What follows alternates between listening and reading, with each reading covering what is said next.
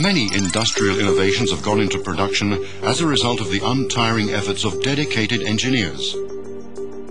The Finnish Defence Forces' request for tenders from manufacturers speeded up the development of radio telephones in Finland in the early 1960s. The companies involved in the development work included Nokia, as well as the radio and television manufacturer Sonora, which was later merged with Nokia. Lasse Lindroos and Martti Juva, both enthusiastic radio amateurs and professional radio engineers, were involved in the process. On our spare times, weekends and so, we built pretty quickly a pair of radio telephones which were needed to demonstrate to the army people our capability on that area. But no deals were forthcoming. The engineers had developed a product with commercial potential, but if we had made a business plan in Salora, we had never started a radio telephone operation.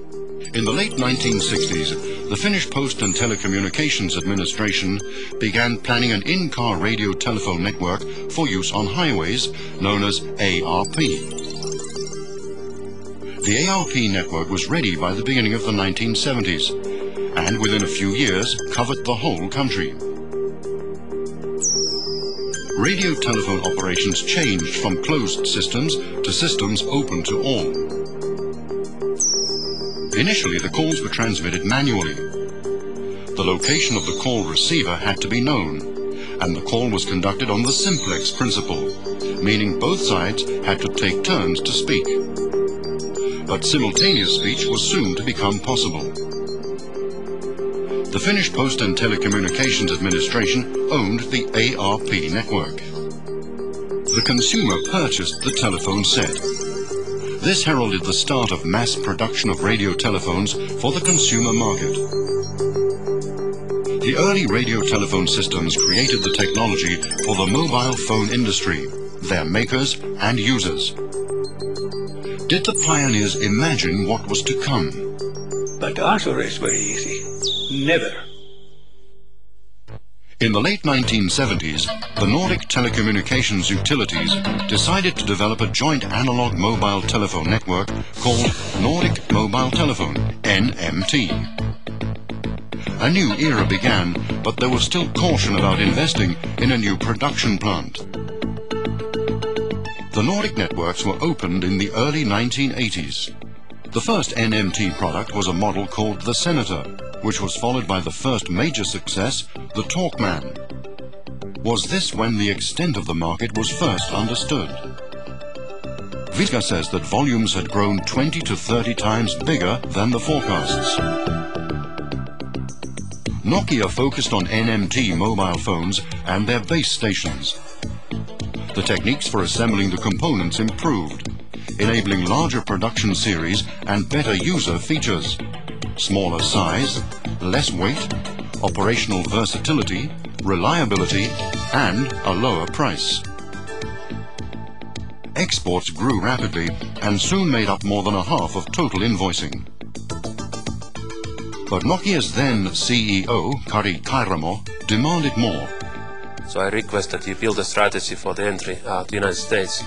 And then we went back home and we built a strategy how to enter the US business.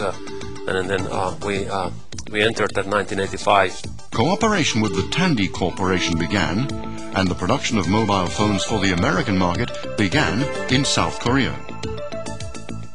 Soon, the latest success, Cityman TACS, was introduced to customers in Great Britain. Mobile phones were now to be tailored to suit individual markets. The conquest of the world had begun. Its success factors can be summarized thus. It was our technology and our product concept. Unlike the analog system, which transmits speech unchanged through the network, the digital system digitizes speech, providing an interference-free and secure environment to transfer data and to offer a virtually endless array of services. The Conference of European Posts and Telegraphs, CEPT, built a European digital network. The operating principles and specifications of GSM operations, such as system features, integrated coverage areas, signaling standards, frequencies, and so forth. The world's first digital GSM network was opened in Finland on July the 1st, 1991. And we took at that time, I think, a very brave decision to stop marketing any other brand apart from Nokia. Nokia was going to be the single brand on all our products, all our phones, all our packaging, all our marketing. So a single-minded resolution to really push the Nokia brand. In 1991, there were less than 10 million mobile phone connections in the world. In just 9 years, the number had soared to almost 500 million, and Nokia had become the world's biggest mobile phone producer. What made it possible? I think the second big issue for us has been moving into product segmentation. Again, 1993, 94, we deliberately introduced 3 products, the Nokia 1610, the Nokia 2110 and the Nokia 8110, at 3 different positions in the marketplace, each targeted at a very different segment of the end-user market. Phones grew smaller in size while their functions increased. Soon their capacity matched that of 2- to 3-year-old microcomputers. To everybody's surprise, the popularity of short message services rocketed. Young people had discovered the mobile phone and marketing became global. The data transfer card allowed the computer, the fax machine and the mobile phone to be used together. The Nokia communicator, launched in 1996, could do all of the aforesaid.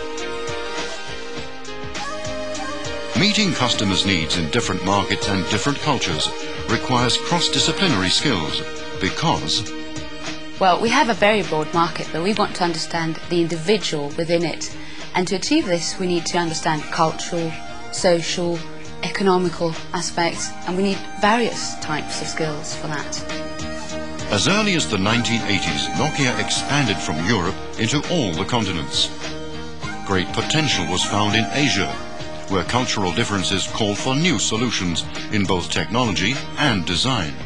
We were the number 3 brand in 1996 in Asia, so we were known but not as the market leader.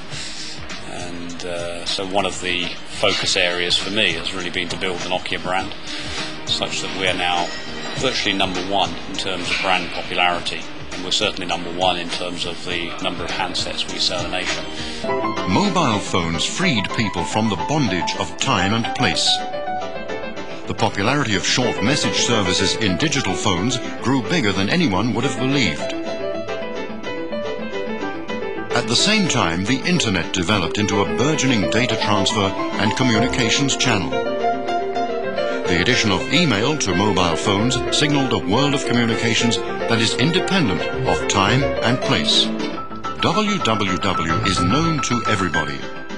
Now so too are WAP, WAP, and free wireless internet. Mobile phones now have many features that make daily routines easier and working life more efficient. Mobile phones can be used to buy travel or concert tickets, check timetables or the weather, buy and sell shares, pay bills, read the news, find the right road in a strange place, search for a missing dog. The list grows by the day. Now that almost everything seems technically possible, when almost all the people in the world may someday be using a mobile phone, the human factor remains. Well, usability is very important. The product needs to feel nice when you have it in your hand, and everyone needs to be able to access just the functionality they need in a very easy way. Nokia, connecting people.